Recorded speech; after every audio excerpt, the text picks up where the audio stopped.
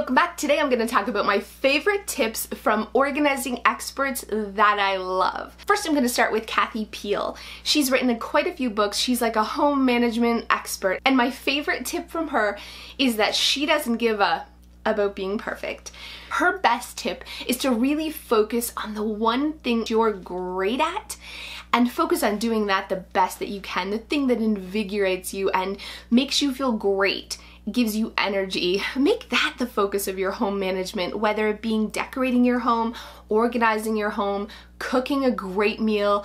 She is a terrible cook, which I could definitely identify with. So she just doesn't do the cooking. And in my case, I'm okay with giving my kids peanut butter and jelly sandwiches and fruit for dinner and just decorating a beautiful table or playing board games afterwards to make up for the fact that I am not a gourmet cook. Love this philosophy that she has about not trying to be a perfect housewife and a perfect home manager and a perfect mom, a perfect working mom, but instead to focus on the things in that job description that we're great at and delegating the stuff we stink at and not feeling guilty about it. Next is, of course, my favorite organizer. It's Peter Walsh. And the one tip that I love most about Peter Walsh that he's said and that's really made a difference in my life is about guilty clutter. Really taking a look at the objects that we're holding on to out of guilt. So, you know, things from our mother, our grandmother, people who have passed, gifts, things that we've spent a lot of money on and we feel bad getting rid of these things. He has this whole just way of talking about them that just makes a light bulb go off. Why are we holding on to things out of guilt? Instead of those things making us feel good or identifying with the person and with good memories, instead they're making us feel bad. Allowing them to go to a home where they'll be loved and cherished like they should be, instead of stored in a box in the basement, not doing any justice to these special items in our lives. So getting rid of guilty clutter is probably the #1 tip that I got from the wonderful Peter Walsh.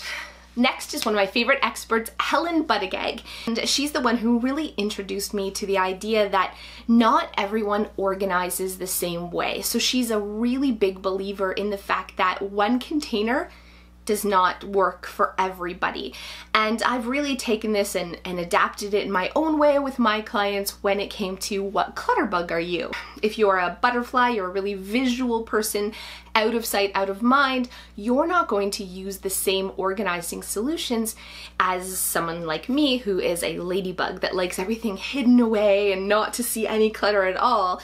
I need a completely different organizing system. So that general principle definitely came from Helen Buttigieg. I loved her. She has helped me help so many of my clients by really identifying that organizing is not one size fits all and everyone needs a different, unique system.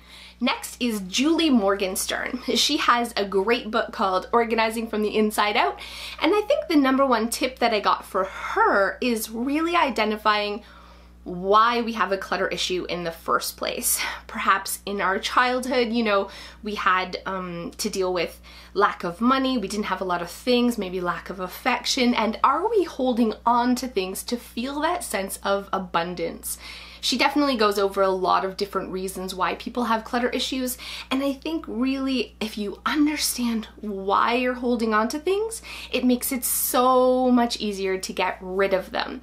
So that is the #1 tip from Julie Morgenstern. Last is Marie Kondo, who wrote The Magic of Tidying Up. This book I found for myself wasn't exactly as helpful as I was hoping it would be.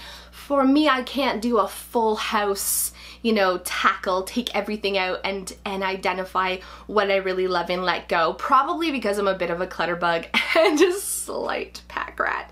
But I did love the tip from her that when it comes to clothing and books or sentimental items, to actually touch them, hold them in your hand and ask yourself, does this make you feel joy? And if it doesn't, to let it go. The idea that you're actually holding the object in your hand and really asking yourself, you know, how it makes you feel is such a great way to help you purge and get rid of, especially things like books and clothing and things like that. And while I didn't feel that her methods would work personally for myself, I'm more of a lazy declutterer, you know, a little bit here and there.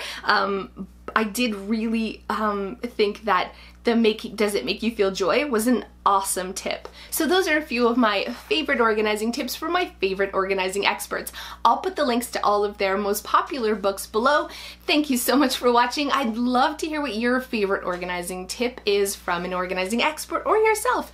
Please put it in the comments below, and we'll see you next time.